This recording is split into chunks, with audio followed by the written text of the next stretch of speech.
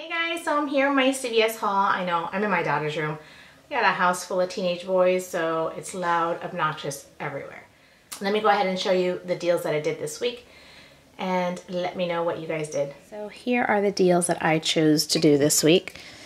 Let's start off on the left. The Kotex, the U by Kotex. This is the only particular kind that they had for the price that they had. Forgive the teenage boys in the background. Anyway, these are buy one, get one 50% off. So one was $1.77 and the other was 88 cents.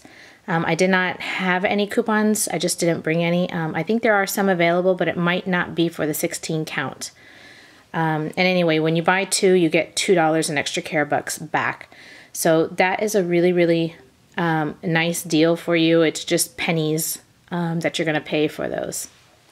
The Purex is $1.99, and then you can also get $1.50 back on Ibotta. I think there's a 50-cent one back on detergent and $1 on Purex, or vice versa, and you can claim both of those on Ibotta. So that was really good. So it came down to be 40-something cents for that. The Garnier Fructis, I remember when I was on vacation, this yellow one was phenomenal on conditioning my hair. It was like an immediate hair mask. So I did want to try to get that. They are $2.99 this week, and there's a $2 coupon in today's paper, so 99 cents a piece for both of those. The Kickstart is 99 cents, and I think it's a 30-cent coupon that comes out of the CVS red box machine today.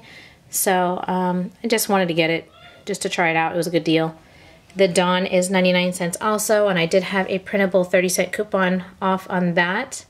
So that made that 69 cents. And the best deal of the week is this Nivea moisturizing cream.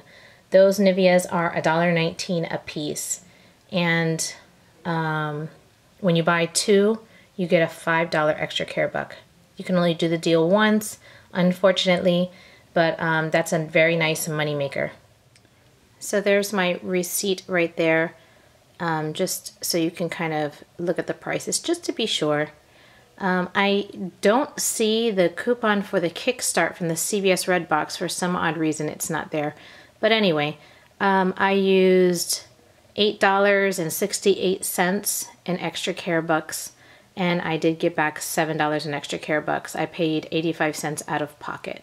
So those are the deals that I decided to do this week. I know there's a ton more deals available that you can do. Again, check it out on all kinds of different couponing websites.